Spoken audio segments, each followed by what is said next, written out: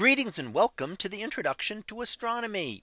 One of the things that I like to do in each of my introductory astronomy classes is to begin the class with the astronomy picture of the day from the NASA website, that is apod.nasa.gov/apod.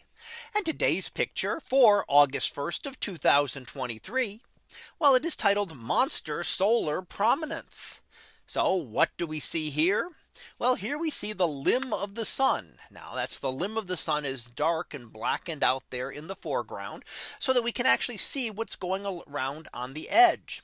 And there we see where all the activity is. Now most of this is hard to see if you look at just the face of the sun. And that's because the sun is so bright that it would block out this from being visible. However, when we can see it around the edge of the sun, we can actually see things like the prominences that we see here. Now a prominence is just material from the sun that has been lifted off the surface by the magnetic field of the sun. It has a very strong magnetic field capable of lifting large amounts of material up above the surface. And these prominences can easily be larger than Earth. So that's larger than our entire planet there, and sometimes several times larger than our planet. The material is lifted off and then rains back down on the surface. So these can take a little while to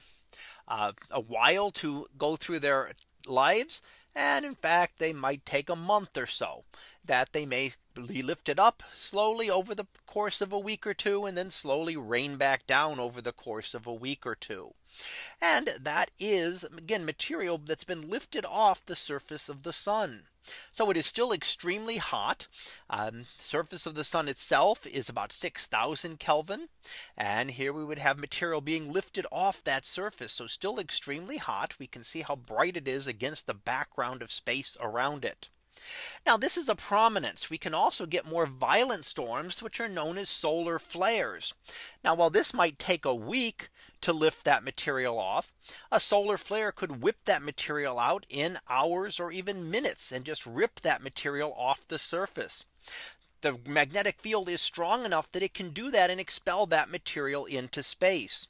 So while the prominence we see here is confined to the sun, a solar flare, which is a much stronger version of this, can actually send that material out into the solar system.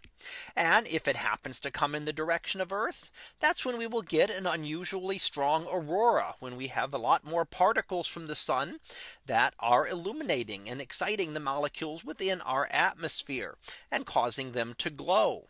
So this is kind of a lesser version of a solar flare that we often see the results of here on Earth in terms of the aurora. Now we're seeing a lot more solar activity now. So the sun is becoming extremely active. So we see things like the solar flares, the prominences, sunspots, and that will likely increase over the next couple of years as the sun approaches its maximum. At this point, we're projecting the maximum to be reached in sometime in 2025. It reaches a maximum about every 11 years, but it's not precise. So it could vary a little bit by that. But based on how it's been working right now and on previous cycles, we expect that around 2025, we will reach another maximum, which means that over the next couple of years, we can expect far more prominences such as the ones seen here, as well as seeing more solar flare activity and increased auroral activity here on Earth. So that was our picture of the day for August 1st of 2023. It was titled Monster Solar Prominence. We'll be back again tomorrow for the next picture. So until then, have a great day, everyone, and I will see you in class.